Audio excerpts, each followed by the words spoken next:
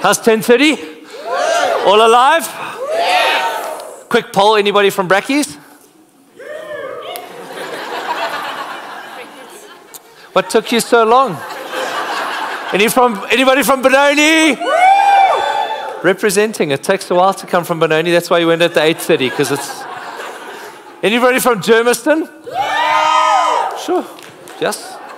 Loud and proud. Anybody from Boksburg? There we are. All right. Good morning. 10:30's come to play today. We're going to do the things. Good to be together, isn't it?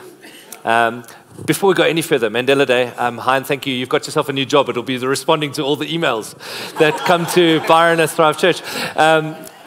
We set ourselves a goal of 100 pints, which would save 300 lives, because it's 3 lives for every 1 pint.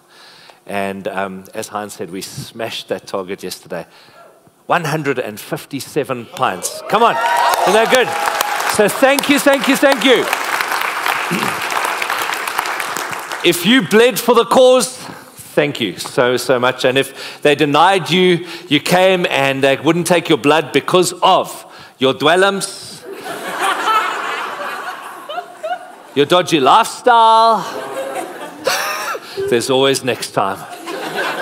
Clean up your act and come next time. And anybody ever seen everybody? Want to start this morning by giving you, I think, one of the greatest gifts. And maybe this, what I'm about to give you today, is maybe the first moment this week that this would have happened for you. I want to give us the gift of just a moment's silence. You know how important silence is for our souls? I think it's Pastor Trevor Hudson. He says that the human soul is shy. Our souls are shy. And sometimes they only come out when things are silent. You know?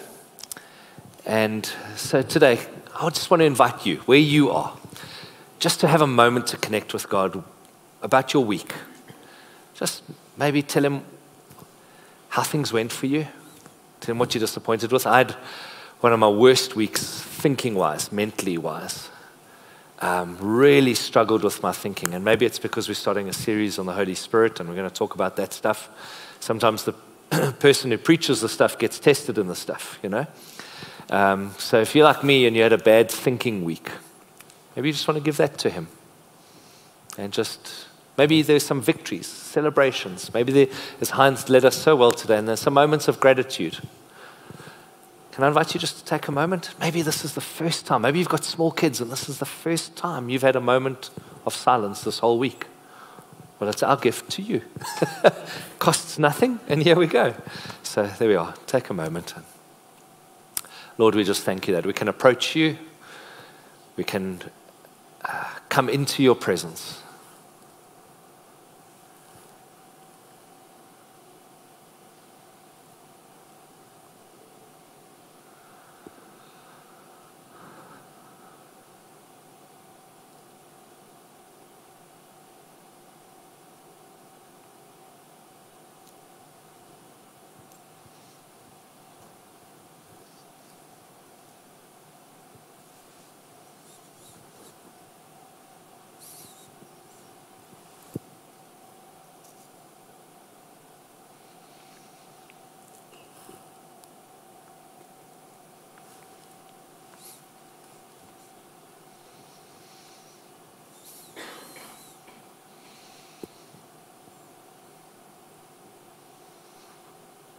Lord, thank you that we can take just a moment to settle ourselves, quiet ourselves, let our souls emerge a little bit. And we pray that today you'd have your hand upon the word. May our hearts and our minds be receptive. And would you speak to us, Lord, in a powerful and wonderful way? Would you speak to us today? In Jesus' name. And everybody said, Amen. Amen. Well, this morning we kick off a brand new series. It's called Life with the Holy Spirit. It's a 4-part series. And we've titled it Life with the Holy Spirit. Don't know about you, but I'm feeling this. I'm not sure I can do life in the 21st century, in Joburg, with Eskom, or without Eskom, should we say, by myself. And the Spirit of God is the answer to so many of our questions. It's a 4-part series. I genuinely believe this series is going to shift and shape our thinking, nourish our souls, lift our spirits, and build our faith. So I want to encourage you not only to invite family and friends, but to really settle yourself in for 4 weeks. It's going to be a wonderful, wonderful, wonderful series.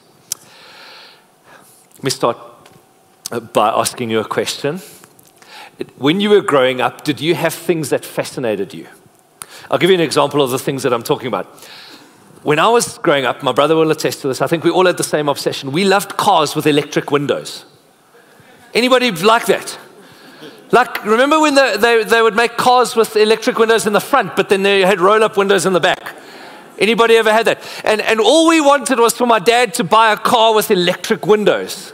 We would go looking on Sunday afternoons at second-hand car lots, and the only criteria was, well, is there an electric window in this car? Ever have those like weird childhood kind of things? The other thing that always fascinated me and that we always wanted, and sadly we never had this, was double-story houses. I've always loved a double-story house. There's just something about it. So we had family friends who had a double-story house. One of my best friends had a double-story house. Anytime I went to the house, I would take the opportunity to go up to the second level and just stare out the window. When Pastor Ken and I, we stayed in our first place, which was a little flat, and then we were able to build our own place. When I built that thing, guess what I designed? Double-story. Definitely. And the thing about double-story houses is that life just looks different from the second floor, doesn't it? So I would go up to my friend's place and I'd stare through the round window. I'll never forget, he had a round window and I would look through it. And you see so much more than when you're on the bottom level. I think our faith, friends, is a little bit like that. There are 2 stories to our faith. The bottom story is belief. The top story is experience. And if you're anything like me, sometimes I live so much of my life in the belief level. And today what I want to do is hopefully I want to offer us a staircase to the second level, which is experience, which is power, which is a sense of God's glory, a sense of God's abiding, that you wouldn't, at the end of this 4-week series, you wouldn't simply know him or even know about him, but that you would experience him, that you would learn how you can experience him, that your faith wouldn't be droog, but that you'd get to the second level. So today, I want to take us on a journey upstairs, and I want to offer us a staircase. And that staircase is the Holy Spirit. Caveat, warning, whatever you want to, parental alert, whatever you want to call it. Today is teach more than preach. Today is content rich. I want to try and download quite a lot to you. I say that to you to give it to you up front. I want to encourage you to take notes. I want to encourage you to be good recipients of knowledge and wisdom. I want to encourage you to steward the word well. I want to encourage you to take out your phone and take pictures of the text or take notes yourselves. When we receive the word well, God's more likely to speak to us in more compelling ways. And if we take notes, if we grab a hold of it, we'll retain 8 times more than simply if we sit and listen. So I really do believe that God works in our lives when we are stewards of what it is. So today's teaching, is that okay? I know it's 10:30 something on a Sunday morning, and I need to know if you're okay. We've got a deal. The better you respond, the better I will teach. Probably the shorter I'll teach. But if you get really vilt, probably the longer I'll teach. Okay, so just keep us on here. Okay, you ready to go? The Holy Spirit, who is he? Third person of the Trinity. I think sometimes the Holy Spirit gets a bad rap. I think we sometimes think of him as the spare wheel. Did you ever go on a date with your friend and his girlfriend? Or with your friend and her boyfriend, and you were the spare wheel, the third one? I did that once. I went to movies with my friend and his girlfriend. I did that once, and I only ever did that once. I'll never do that again. They would go to movies, and they're busy holding hands, and then we get into the movies, and then they're lying on each other's shoulders, and I'm like, no. Sometimes we treat the Holy Spirit like he's the third wheel. Father, Son, and it's the Holy Spirit. But he's third person of the Trinity, co-equal with the Father, the Son, and the Holy Spirit is a person. God, the Spirit. Think of God as water. He can come in solid form, ice, can come in gaseous form, steam, or he can come in liquid form, water. Same thing, just different form. Holy Spirit is God the Spirit. Today, let me give you an overview. I want to kind of give you, I want to build the profile of the Holy Spirit for you so you know who he is and what he does. Is that okay? Number one, the Holy Spirit is a teacher. His job is to teach and remind. If you're taking notes, write the words teach and remind. John 14:26, Jesus told his disciples, the Holy Spirit, whom the Father will send in my name, he will teach you all things. He's our teacher. Are you with me? And he will bring to remembrance all that I've said to you. So he teaches and he reminds. How does he teach us? Predominantly through Scripture. When you open the pages of your Bible and a verse jumps out at you, or you get a thought about that Scripture that you never imagined before. I had it just 2 weeks ago with Psalm 90, verse 17. It says, may the Lord our God show us his approval and make our efforts successful. Listen, I've read through the Psalms many, many times, but I've never seen Psalm 90, verse 17. He's teaching me something. May the Lord our God show us his approval and make our efforts successful. Does anybody want their efforts to be successful? No matter what you're doing. Well, he taught me that verse in that moment. But not only that, the Holy Spirit reminds us of what's good. He reminds us of what's true. He reminds us of the things we need to be reminded of. This week I was making lunch boxes. It was early in the morning. I was a bit grumpy about the fact that I was making lunch boxes yet again. And then all of a sudden the Holy Spirit reminded me in that moment, you have food to feed your children. I needed that reminder. What sort of muchu am I that I'm complaining about feeding my children? What? I mean, I'm a mal. But it's the Holy Spirit that reminds us. Are you with me? Teacher and reminder. Number two, the Holy Spirit is a lawyer. He is an advocate. He is senior counsel. Okay, let me unpack this for you. John 16, verse 7 to 8. Jesus is talking, and he says, nevertheless, I tell you the truth. It's to your advantage that I go away. How crazy is it that Jesus says it's better that he goes away? For if I do not go, the helper will not come to you. But if I go, I'll send him to you. And when he comes, he'll convict the world concerning sin, righteousness, and judgment. That word helper, if you're taking notes, write helper and the Greek word parakletos. P-A-R-A, para, and then kletos, K-L-E-T-O-S, parakletos. It means helper. It means advocate. It means lawyer. What's the lawyer's job? Think about a trial. Think of Oscar Pistorius in the courtroom, and he's got his lawyer there. The lawyer's job is to not only guide the person, give them wise guidance and wise counsel. It's to guide the defendant, but it's also to make the case before the judge to say, hey, this person's innocent. Guess what? The Holy Spirit makes your case. He pleads your case before the Father in heaven as we speak. Not only that, he is your wise guide. He is your counsel in this life, showing you what's true, showing you what's right, showing you what you should do and where you should go and how you should live. Showing you how the case should be argued. Are you with me? We had it just this week with one of our kids. Counsel and convictor all in one. Does that make sense? We had to sit our one child down and say, that is not the way to respond to that situation. Convictor. Right? How you responded was not good, was not wise.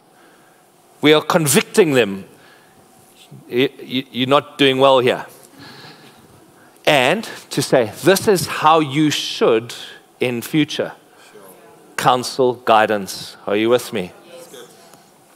That's what the Holy Spirit does to us. Number three, the Holy Spirit is a permanent resident. A permanent resident. What do I mean? He lives in believers' lives. He lives in our lives, friends. And he fills our lives. He lives in our lives and he fills. Let me give you two texts. Number one, 1 Corinthians 3:16 says, do you not know that you are God's temple? And that God's Spirit dwells in you. How would you think about your body differently if you genuinely grasp the fact that you are the Spirit of God's temple? Like how would you eat differently? How would you drink differently? How would you smoke differently? Some of you wondering, like, should I give the ciggies and go on to the marijuana? It's medicinal, all of that stuff. No. Just how would you treat your body? You know? So he lives in us, okay? Like he resides in our internal world, okay? But not only that, he fills us. Ephesians 5:18, Paul writes and he says, don't get drunk with wine because that will ruin your life, okay? Quick side note. Instead, be filled with the Holy Spirit. Paul is contrasting things that we normally fill ourselves with. And he's saying, don't fill yourself with that. Fill yourself with the Holy Spirit. So in other words, if you're drinking alcohol to get joy and peace, don't do that because it's not going to give you lasting joy and peace. Fill yourselves with Him. He'll give you lasting joy and peace. If you're addicted to online gaming for joy and peace, Paul would have written, don't spend 20 hours a day gaming because it's not going to give you joy and peace. Fill yourselves, be present continuous with the Holy Spirit because His presence is joy and peace. In other words, he's saying there's one place and one place only to find internal joy and peace. It's the Holy Spirit. If you're addicted to porn, that's not going to give you joy and peace.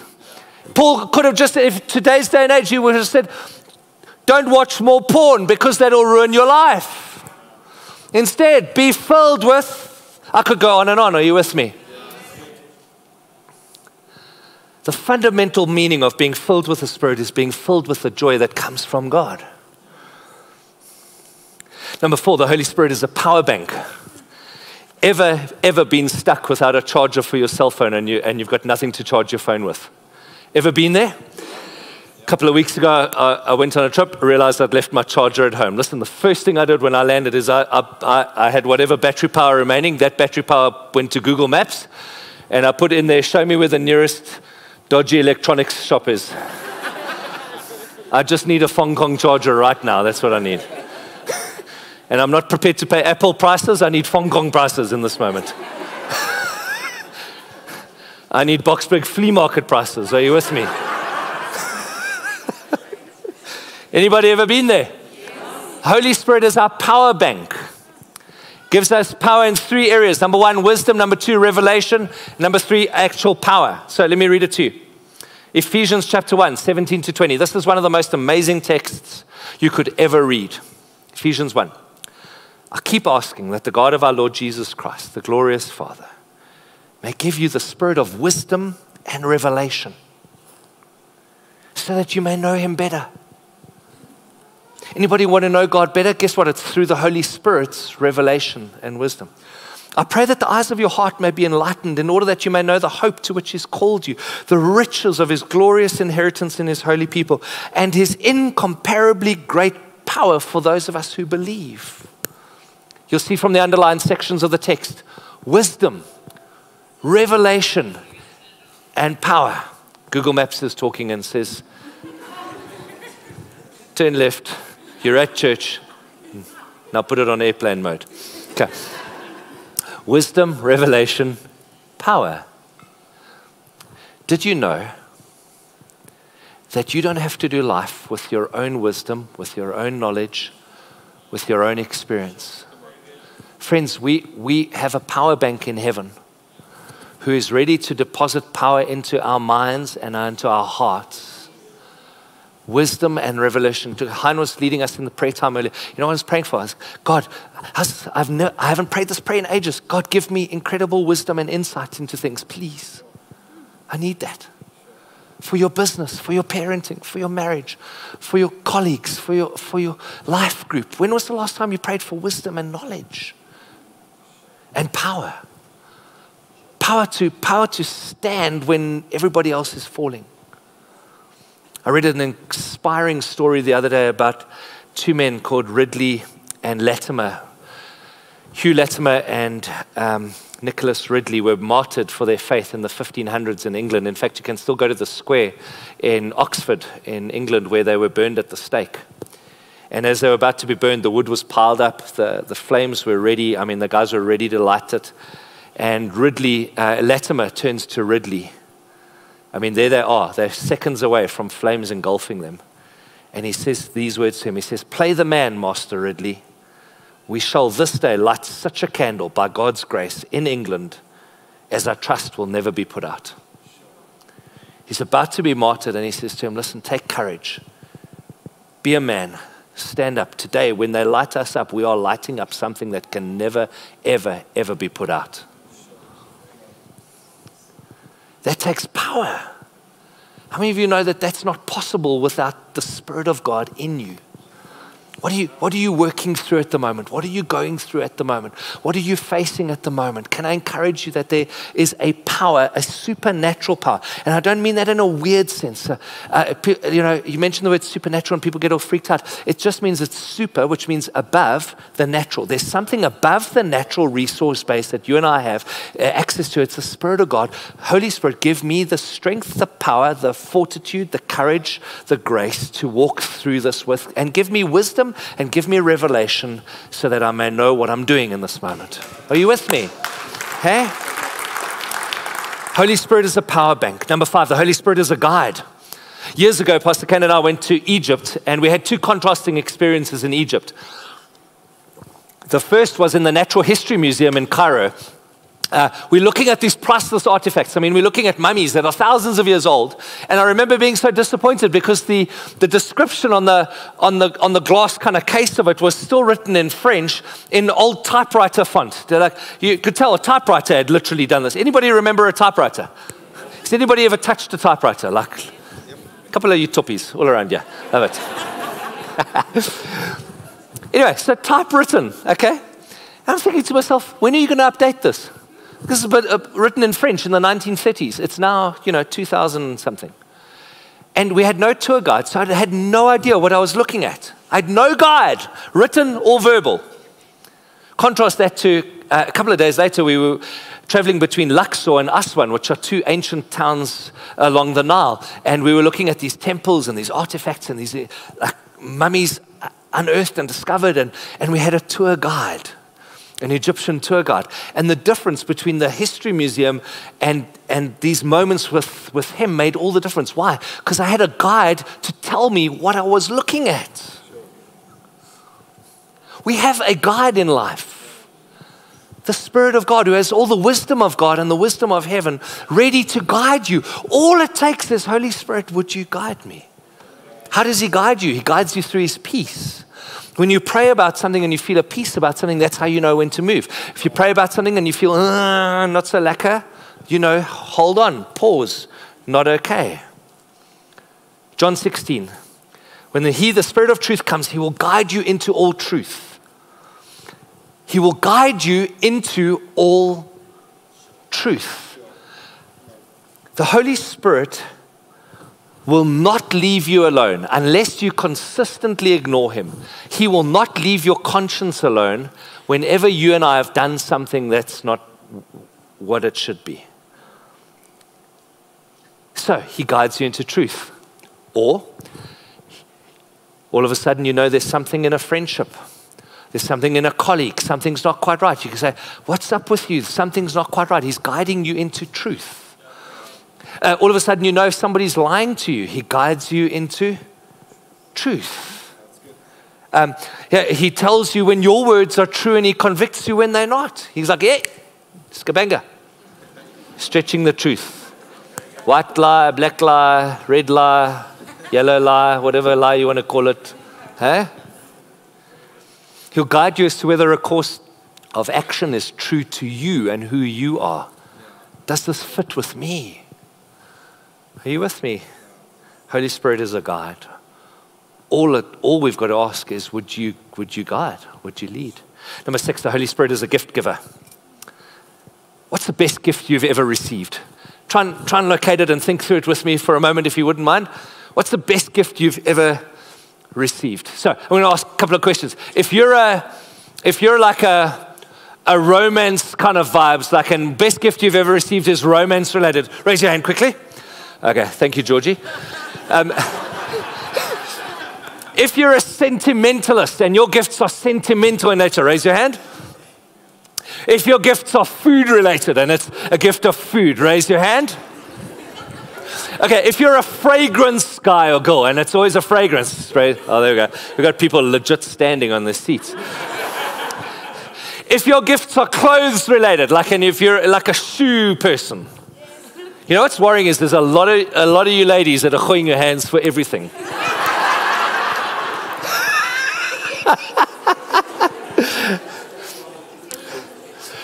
One of the nicest gifts that got given to me recently was from our staff. They were so kind. When Pastor Donovan Kutse passed away earlier this year, they took a poem that I'd found called When Great Trees Fall.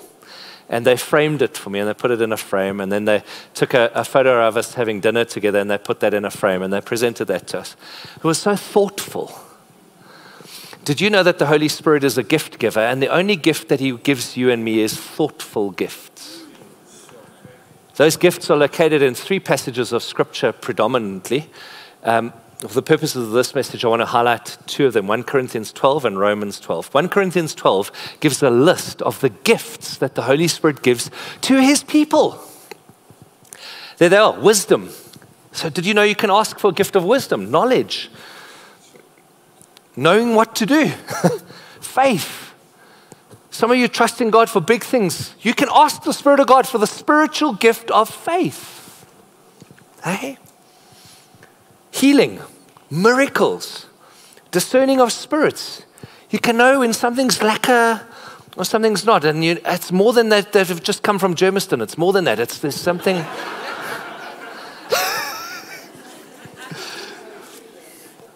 Speaking in tongues, interpreting tongues. Those are spiritual gifts. Speaking in tongues gives you a direct access to God. You can literally speak to him. You bypass your head and you speak with your spirit to God. Some people can interpret tongues. They can say what that's for the purposes of the body. Romans 12, prophecy, serving. Look at all the folks here with how can I serve you shirts on. They've got the spiritual gift of serving. Some people have the spiritual gift of sitting.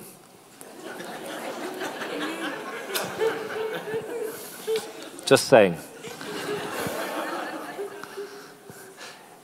Teaching. Some people are teachers, born teachers, encouragement.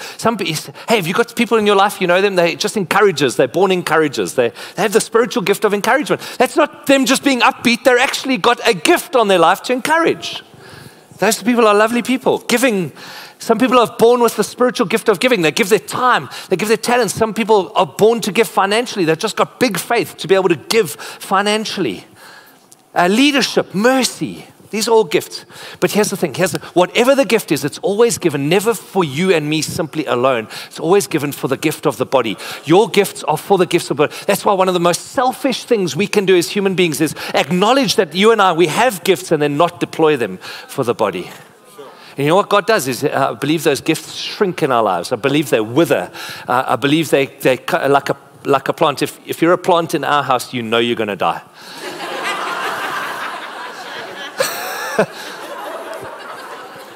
You know what happens to your spiritual gift if you don't use it? It becomes like a plant in the chicken household. It just dies.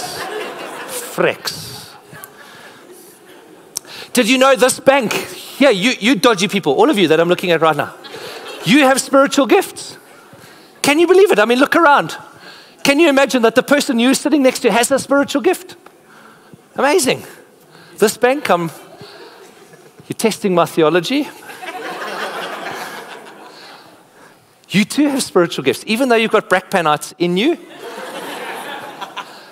Spiritual gifts even here. A couple of Benonians in here too. I know you. I see you. Mwah. Spiritual gifts even for you. And even this bunch of mob of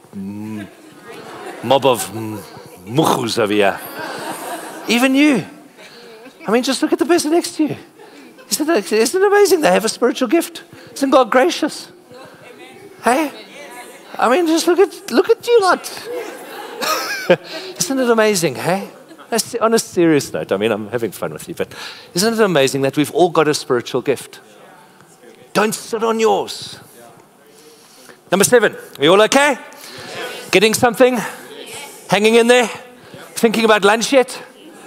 Now you are. Okay. Number 7, the Holy Spirit is a certificate of ownership. Anybody who's known anybody who is in a motorcycle club, like let's take the Harley Davidson club, the minute they enter that club, what do? They get a badge. And then what they do is they wear that badge on their jacket on the back, and then every time they're driving like this, everybody knows they belong to the Harley Club. Right? The whole point is to let everybody know I belong to the Harley Club. That's the whole point of it. Guess what? The Holy Spirit, the scripture tells us, is that the moment we place our faith in Jesus, the moment we become children of God, we have a badge put on us that says Jesus, Christ follower. And we get marked. The text, let me read it for you, Ephesians 1:13. It says, and you also were included in Christ when you heard the message of truth, the gospel of your salvation. When you believed, you were marked in him with a seal, the promised Holy Spirit. What does that mean? The Holy Spirit is like a seal. You remember letters, when you would, in the old days, you would seal a letter with wax. That's what Paul's getting at here. It's like he has put his stamp of ownership on you. You have a different certificate of ownership on you now. Moved from the kingdom of darkness to the kingdom of light. Not only is he a seal, he is a deposit of things to come in your life in eternity. And so the Holy Spirit pours himself out into our lives, and we experience just a little bit. It's like a starter. It's like one of those really small starters at a really expensive French restaurant. You know, when you look at it and you go, is that all? Hey, like, are you for real? For that price, is that the starter? I'll never forget going to a Jamie Oliver restaurant years ago, and like, is that the steak? I thought that was the meatball to start. The Holy Spirit's like that. He's a little deposit of everything you're going to experience in heaven one day. He's a deposit of the life to come. So he seals you, and he deposits himself in you. And he says, now you will live in some way like you'll live in eternity. And the more you let me in, the more you'll live like that. Number 8, the Holy Spirit is an intercessor. An intercessor. What does that word mean? An intercessor is one who intervenes on behalf of another, especially in prayer. Romans 8. 26 to 27. In the same way, the Spirit of God helps us in our weakness. We do not know what we ought to pray for, but the Spirit himself intercedes for us through wordless groans. How crazy to think that there is a God in spirit form who spends his whole existence in heaven, praying for you and me right now. In fact, he's praying for you in this moment. He's praying for each one of us. Please help them not to be distracted on their phone. Please give them the courage for that meeting that they have tomorrow. Please help them to be able to leave behind some of the baggage from this week that's just been passed. Please give them the faith to step into what God's calling them to do. He's praying for you. How? Guys, it's listen, I don't know if you're as mind blown as I am about this thought, but that the Holy Spirit would be praying 24/7. I mean, it's like one of those TBN prayer lines. You know those things? Pay $100 and we'll pray for you. No, well, these prayers are free. Aren't you glad? The Holy Spirit's not a con artist, not a spiritual entrepreneur. He prays for you and for me. All the time. Only ever prays for you and me.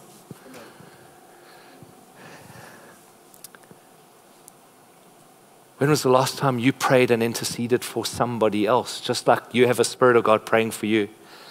You and I, we can pray for friends, for family. When's the last time you extended an invitation and said, hey, come to our community. Come and experience what it's like. When was the last time you interceded for somebody as you have someone interceding for you? Number 9, the Holy Spirit is a life giver. He's a life giver, meaning that the Holy Spirit works in the lives of you and I to renew, to sanctify, and to make us holy. He gives us a new life here on earth, and he gives us life into eternity. So let me unpack these two dimensions for you. Romans chapter 8. Listen, if there's one chapter you want to spend some time in this week, Romans chapter 8. It's one of the pivotal passages of Scripture in all of Scripture. Romans chapter 8, he says, if Christ is in you, then even though your body is subject to death because of sin, the Spirit gives life because of righteousness, okay? Because you're in right standing with God, because you're covered by the work and the grace of Jesus, okay? And if the Spirit, check the underlined part, if the Spirit of Him who raised Jesus from the dead, if that Spirit, isn't it crazy that you've got the Spirit of God that raised Jesus from the dead? He lives in you. Will He not also bring your body to life one day? What Paul is doing is casting his mind forward to the moment where each one of us will die, but where our bodies will be resurrected, made new, and catapulted into eternity with God. That same Spirit that did that to Jesus will do it to you. But in the meantime, He also brings you life here on earth. What do I mean? He sanctifies. He makes new. He renews. To sanctify is to make holy. It is to birth the life of Christ in us in increasing measure each and every day. He's the one who makes us more like Jesus. He's the one. Think back to yourself 5 years ago and then think of yourself now. I'm pretty sure that most of us would be better versions of who we were 5 years ago. Older, maybe grayer, maybe some of us a little bit dicker, but still better. We don't react the way we used to with the taxi driver. Maybe our racism is different to what it used to be. Maybe we're less racist than what we used to be. We need to talk about this stuff in our country. You know? Maybe we've got softer hearts and thicker skins. Maybe our anger levels have just dissipated and are reduced. Maybe our wisdom is increased. Maybe our courage is much greater than it ever used to be. Who is that? That's the Spirit of God sanctifying, making more like Jesus, you and me. That's what I mean by He brings you life. He brings you a taste of the life that you're going to live one day in heaven. The person that you're going to be in heaven one day. He gives you a taste of that now. He goes, look, this is who you can become. You can become like Jesus even now and every day, a little bit more, a little bit more, a little bit more. How does it happen? We be with Him, become like Him, and do what He did. You all still okay? Number 10, the Holy Spirit is a fruit tree.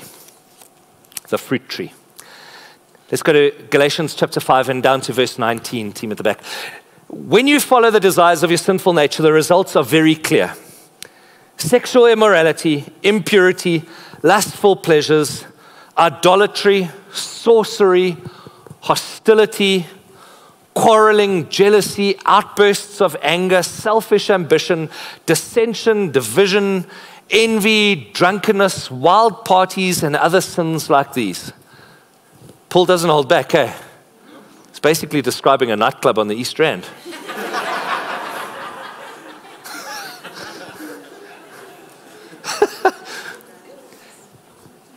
Guys, let me tell you, as I have before, anyone living that sort of life will not inherit the kingdom of God. Okay, so make of that what you will. Then verse 22, but. Aren't you glad for the buts in Scripture?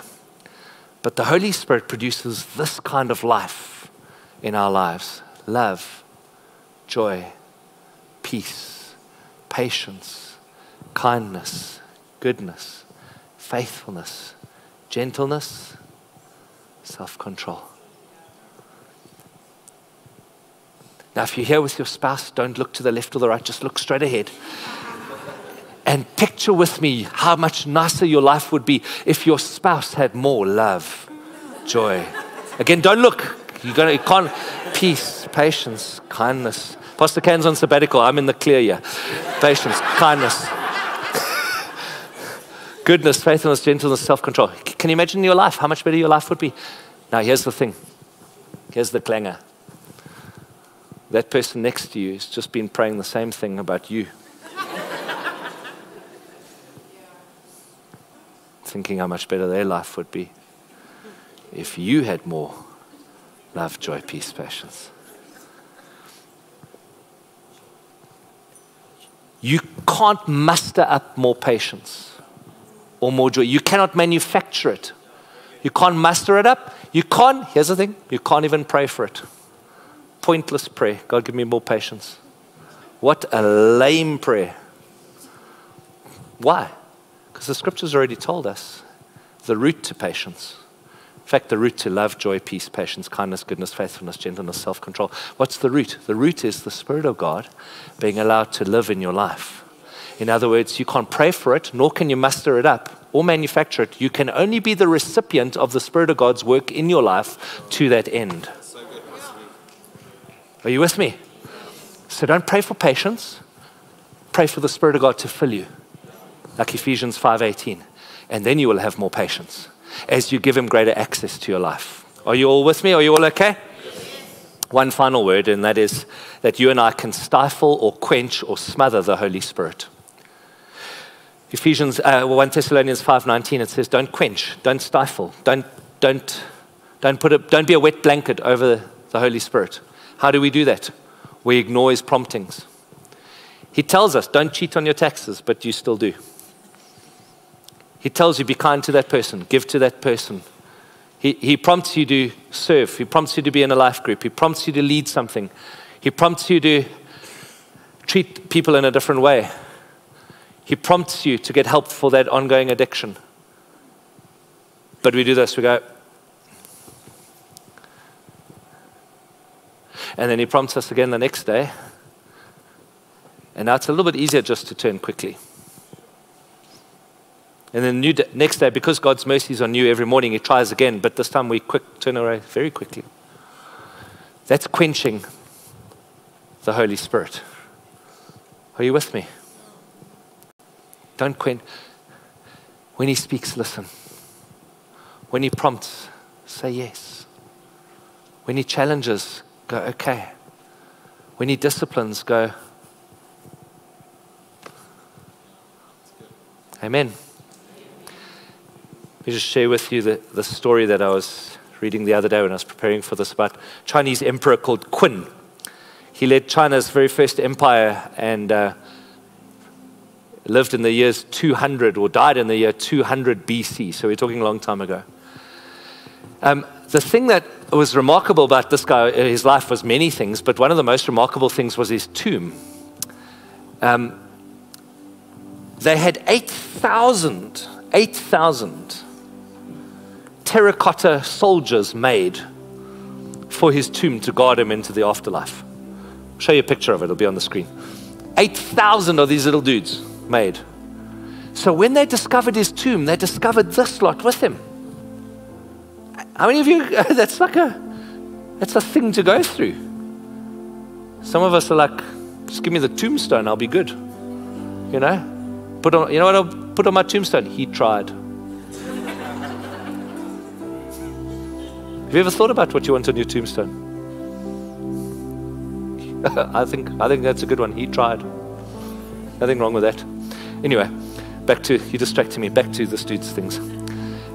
So when they discovered his tomb, they unearthed his tomb and they began to uncover and unpack and unpack and unpack and unpack. And this is what they found. What's the point of the story? There was a whole world that existed right beneath the surface, and they had no idea. There's a whole world in our faith that exists. And you and I can live having no idea. That's why I believe this series is going to be so incredible. I really want to encourage you to settle in and absorb every moment of it. There's a whole second story to our faith, where it's not just belief, but experience. And unless we unpack it, unearth it, dig for it, mine for it, excavate for it, look for it, we won't find it. So as a community, let's do that these next 4 weeks. Let's make it an incredible time. Is that okay?